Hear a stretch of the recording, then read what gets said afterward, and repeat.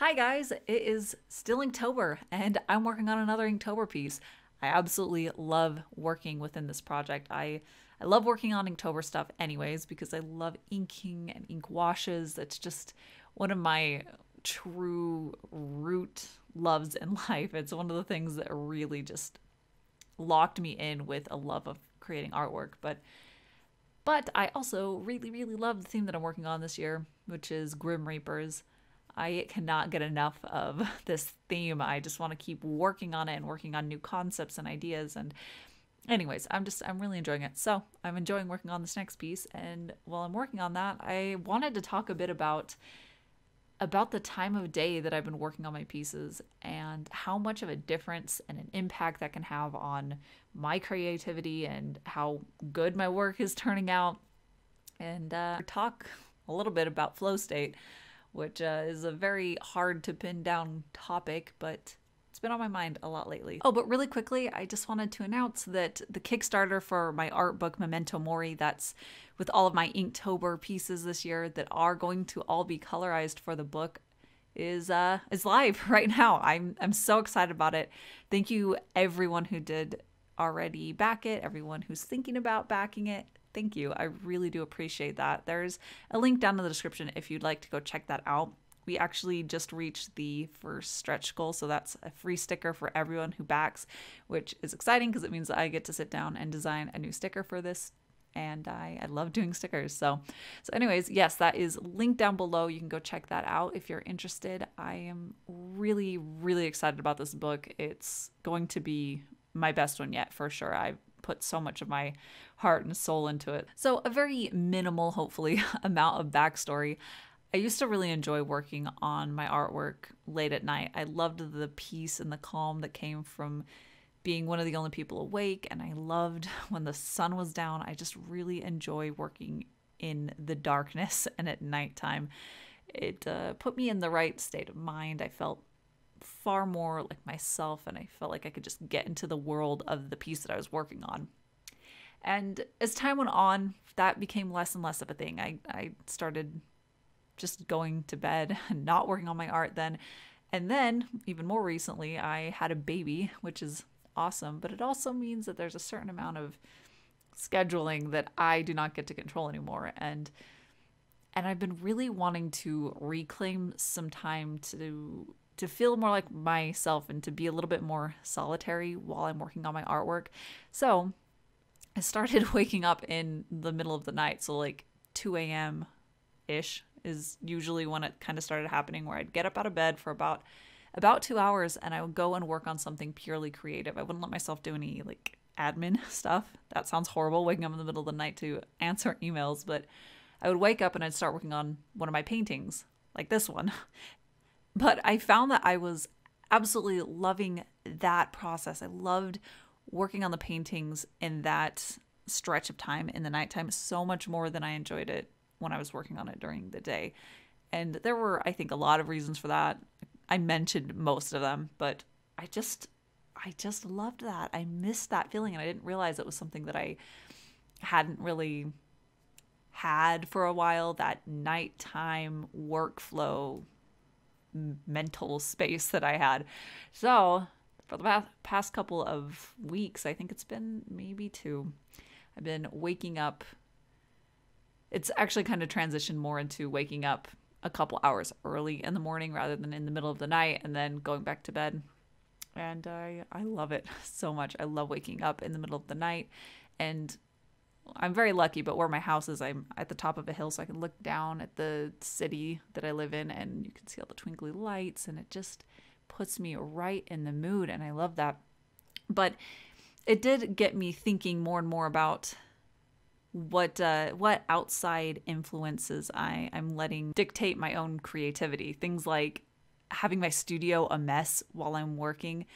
I do this all the time. I'll want to just jump right into working. I want to work on a piece. So I'll leave my studio an absolute train wreck, and then as I'm working, I just can't focus, or I'm just in an odd off mood, and I can't quite pin out why it is, and it almost always is because my room is a mess and I need it to be at least moderately tidy so that I can work. And that's just one example of a lot of things that I've noticed can just really put me in this space mentally where I can absolutely get work done, but is it as enjoyable? No. And is it as efficient or as creatively flowing as it can be? No.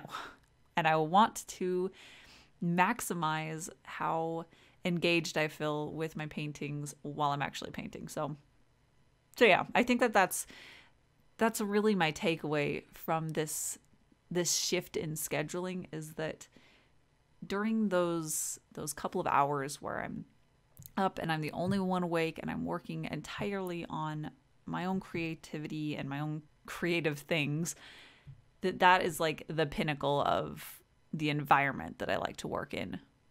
But I can take some of those little snippets from that and transfuse it into the times during the day that I am working on those things, so that I can get that similar feel. But I'd love to hear from you guys. Is there a specific time of day that works for you? Or are there times of days that just absolutely you cannot be creative, you can't work on the things that you want to work on? I'm kind of surprised, not surprised, at how much of a difference this made.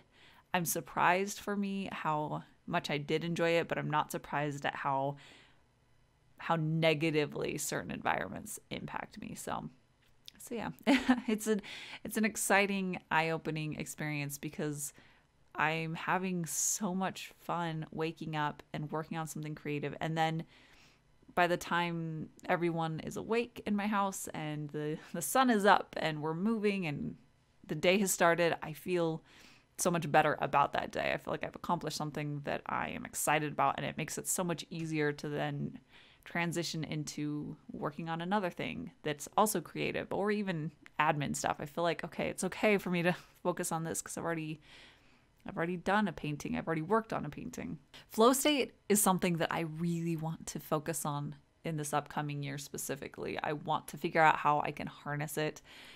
If you don't know what it is, and I'm going to do a terrible job explaining this, but it's basically the mental state that you can get into while you're working on basically any task, really, but while you're working on something where you can just lock into it. You are just in the zone with what you're working on. Everything is flowing. It's feeling almost automatic. Nothing else is worth your attention at that point, so that there's just very little even risk of being distracted. I love being in this mode, in flow state, but it almost never happens for me. And after doing this nighttime schedule shift thing, it made me realize how possible it is. So the upcoming year, I'd really like to figure out how can I control my environment in a way that will maximize the chances of getting into the zone of being in flow state. And there were a few things that I mentioned in this video.